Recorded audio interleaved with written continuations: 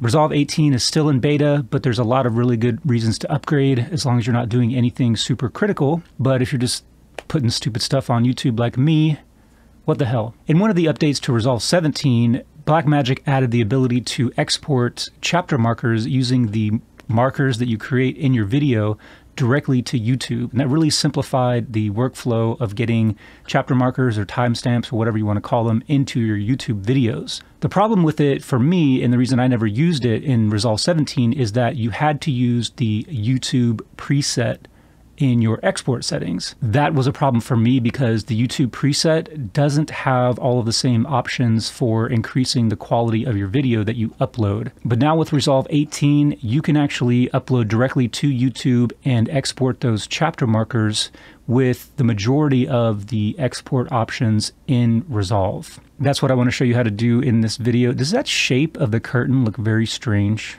Should I just move the curtain? Probably. Let me change that. Here is a video that I just published to YouTube, and you can see that I have already created all the chapter markers that I need for this video, all the chapter markers that I want to export. So they have the names of the headings. So in order to do that, it's super easy. Just navigate your playhead to the section of the video that you want to create the chapter marker.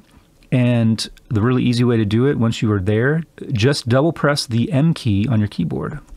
That will create the marker and then also bring up the dialog box for you to name it. Another way to create the marker and bring up the dialog box simultaneously is by hitting Control or Command plus M. I'm not sure if there is a way to not have it default to marker and the number, which I find annoying because I just end up having to delete that and then name it what I want it to be. And so once you name it the appropriate thing that corresponds to the section in your video, you can change its color if you want to, but you need to make sure that all of the markers that you intend to be exported to YouTube as chapter markers have the same color. So I just leave mine as blue, and then you can just click Done. A couple things to note about creating markers. The M key is the shortcut, and then double M key will create the marker and then also bring up that dialog box, which is super handy. If you don't remember shortcuts, then you can just navigate to where you want the marker to be and then come over to the button over here, which will place the marker where your playhead is. Any marker that you've created, if you just left click twice, double click, then it will bring up that dialog box as well. You want to make sure that you are not selected on any clip or on any track on your timeline, because if you are selected on a clip and then you hit the M key, it's going to add the marker on that clip, and that will not get exported to YouTube. So you want to make sure that nothing is selected, so when you add the marker, it's actually coming up here above your timeline, above all your tracks. Once you have created all your markers and you're ready to export the video, then you obviously just go over to the Deliver page. So the new thing, the reason I'm making this video, is in Resolve 18, now you can export directly to YouTube with chapter markers using custom export. In Resolve 17, you had to use the YouTube preset. And as you can see, click the YouTube preset, and then you've got the option down here to upload directly to YouTube, and then chapters from markers. I didn't like that in Resolve 17 because using the YouTube preset, you do not have the options for changing or increasing the bit rate of your video. You just don't have as many options to make sure that the video is as high quality as you want it to be when you upload it.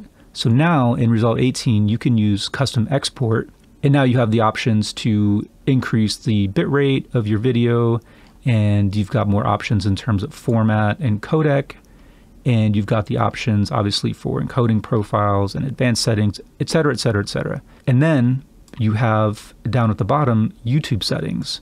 So if you expand that, you have those same options as you do in the YouTube preset to upload directly to YouTube, add the title, add the description, and then export chapters from markers. So you can do that in custom export, and then also H.264 master, hyperdeck, H.265 master, and even ProRes. All of those have those YouTube settings export options. So now that you have optimized your video how you want it to get uploaded to YouTube, you come down to YouTube settings. You can give it the title and description right here, or you can just do those in the YouTube description page. It doesn't really matter, however you prefer to do it.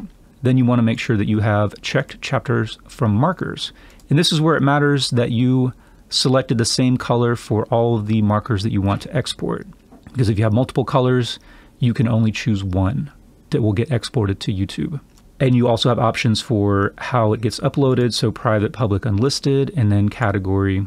You can select the appropriate options there, or you can just, do those in the YouTube upload page as well. When you add to render queue, you hit render, and then once it's done rendering, it will automatically start uploading to YouTube. That is if you have connected Resolve to your YouTube account. So just make sure you've done that. I'm going to open up the settings menu. This is Resolve settings. And in the system tab here, come down to internet accounts, and then make sure that your YouTube account is signed in here in Resolve. And then make sure you save that if need be, and you should be good to go. So I did this one the other day, and I didn't realize that it creates one that's called Start, and I already have a YouTube description template that starts with 000 intro, so I just need to go ahead and delete that. That came from my own description. But this is what gets uploaded from Resolve. And if you want to make any changes to it, like I would probably, instead of having start there, I would write intro. Then you can just type those in as needed and just check it and make sure everything looks good. And then you're good to go. I hope you learned something. And if you have any questions, leave them in the comments. I really appreciate you watching the video, and maybe I'll see you again in another one. It's really hot.